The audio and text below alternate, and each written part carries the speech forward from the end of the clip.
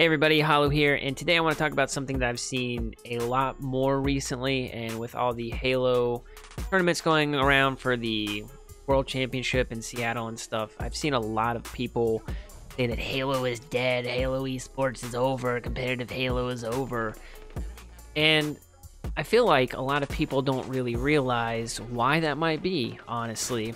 So I think it goes back to Reach. Did Halo Reach kill Halo as an esport? Did Bungie just not care?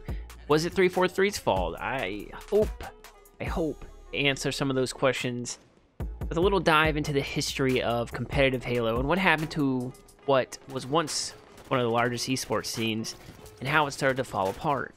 A lot of people, including myself, point to Reach as the start of the downward spiral of competitive Halo. Up until 2010, Halo was doing quite well after the success of Halo 3. Then, with Reach being released, the views for streams started to fall off, amateur teams started to show up to tourneys and lands less and less, and this snowballed into MLG electing that Reach should be replaced on the circuit. But before that, they basically gave them the ultimatum to the whole community that if they could show up in force and show that they still love the esport that is Halo, then they would reconsider and keep Halo on the MLG circuit, but that didn't happen. Apparently the community didn't bring enough support out for the game. Halo was dropped. But why? What was so unappealing about the game? How could the top dog of FPSs fall so far so fast? A lot of players will point to in-game mechanics as the culprit, and they may be correct. Weapon bloom on the DMR, movement settings, sprint. The abilities of the Spartans basically seem to turn Halo from a game of chess into something less strategic. It basically turned into a team shooting simulator with an opponent having the ability to prolong their death through abilities such as armor lock and jetpacking. You could say it was boring to watch as a spectator, which in turn caused a low viewership. If it's not exciting to watch or even play, no one will continue to support the game as an esport. It's not very fun to see two groups shooting at each other and then just running away from the fight. And that kind of sounds like Destiny 2. But once again, I digress.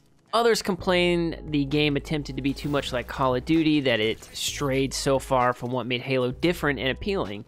And with Call of Duty asserting itself as the FPS game to play on the MLG circuit, there just wasn't going to be room for Halo that, wasn't quite a Call of Duty and not quite Halo. And we saw that with a bunch of former Halo pros moving over to Call of Duty. There's something exciting about just, bare bones gunplay, the map, limited power-ups, basically the player versus player atmosphere. If somebody beat you, they basically beat you fairly and probably outsmarted you.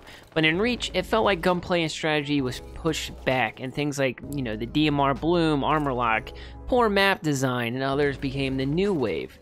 In fact, the community had to use Forge-based maps, all gray, bland in color, and I believe that this too affected the amount of people that wanted to watch competitive Halo just because of how much of an eyesore it was to tune in and watch the tournaments. I'll also say that the migration from Halo to Call of Duty and other games was a catalyst for the continued growth of Halo as an esport. With that fan base booming in COD, it was apparent that MLG would pick that up as the flagship, which would further push Halo out of the spotlight. A lot of people will argue that Halo 4 ruined competitive Halo, but for me, it was way before that. I think the continuation from Reach to Halo 4 to the Master Chief debacle did not do any favors to the franchise. Hopefully with Halo 6 we see a resurgence in the esports side of Halo. Maybe we even see some of those COD pros migrate back over. How crazy would that be? As always guys, let me know in the comments down below what you think. If you think that Reach was the beginning of the end for competitive Halo, or if you think you have other reasons, let me know. I would love to hear them. But that's it for the video. I'll catch you guys in the next one. Peace out.